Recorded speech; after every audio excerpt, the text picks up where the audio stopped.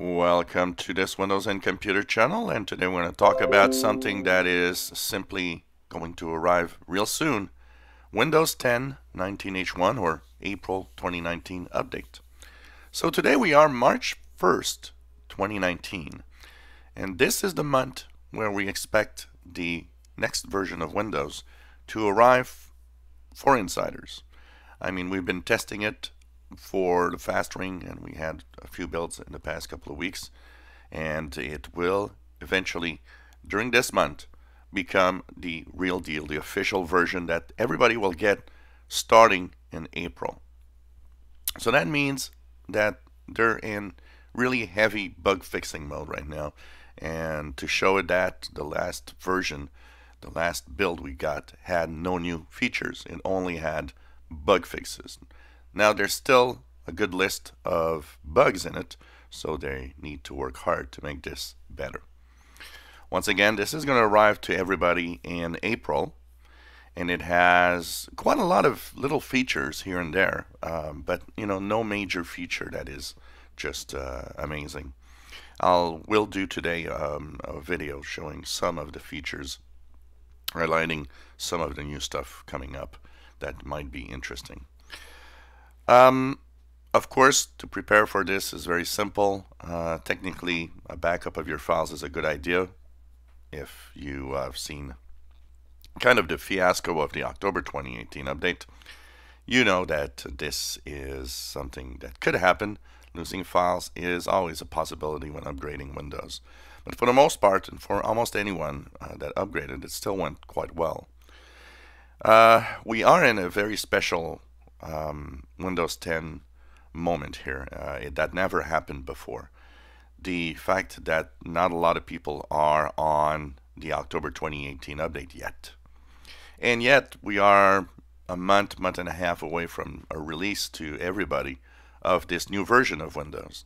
So all of this together is making it kind of interesting here, because some people jump directly to the April 2019 update and never see what the October 2018 update was all about.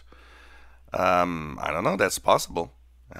Maybe they'll be rolling it out together, meaning a lot of you will still be getting the October 2018 update while the April 2019 update is rolling, which is of course possible, but really not the best thing that can happen to people and to Microsoft also. But we are marching marching. This version is coming up soon, and I think we need to prepare. One of the recommendations, a few people were saying, do you have a few tips that I could give for people to prepare to this new version? Well, back up your files. I think that's very important. Even if you don't upgrade to Windows 10 different versions, doing so is always important. Backing up everything that's important is necessary in just every day-to-day PC life, to make sure you never lose anything if something happens.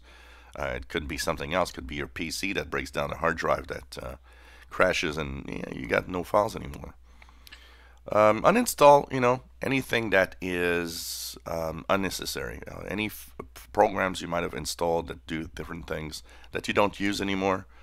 Maybe go to the apps and uninstall these programs and these apps that you never use, so that you have only the ones that really you like.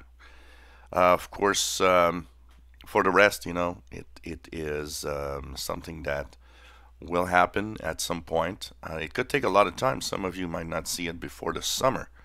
Remember that they're sending it out in waves, and I'm pretty sure they're going to start sending it out really slowly at first, because they want to make sure that it rolls out well.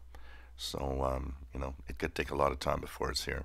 But during this month we will be looking at this, and hopefully in the next couple of weeks, 3 weeks at most, I'll have my full review of April 2019 update. If you enjoy my videos, please subscribe, give us a thumbs up. Thank you for watching.